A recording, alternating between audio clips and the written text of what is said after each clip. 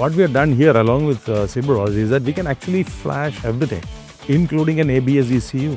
Now that gives you an infinite possibilities.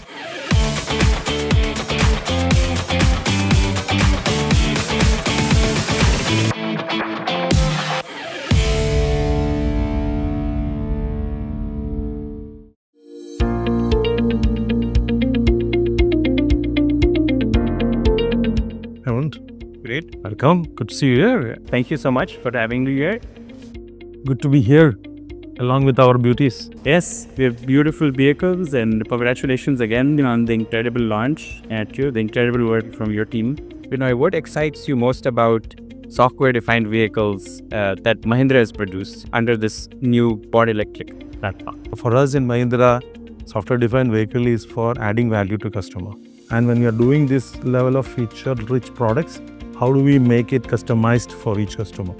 And how do we allow them to optimize the ownership journey? And also, how do we keep adding more value to the product as the product ages? That's the fundamental driving force behind the thinking of going SDV.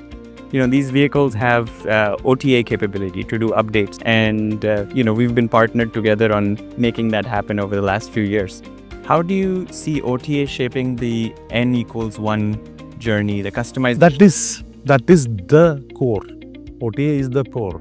What we have done here along with Sibros is that we can actually flash everything, including an ABS ECU. So it's like every ECU except the ones which are connected on LIN. Yeah, that's right. Can be flashed. Now that gives you an infinite possibilities. So every ECU can be flashed over the air. Every ECU can be configured over the air, and every component can be individually flashed. That's why we went into adaptive AUTOSAR architecture, which is again a big leap.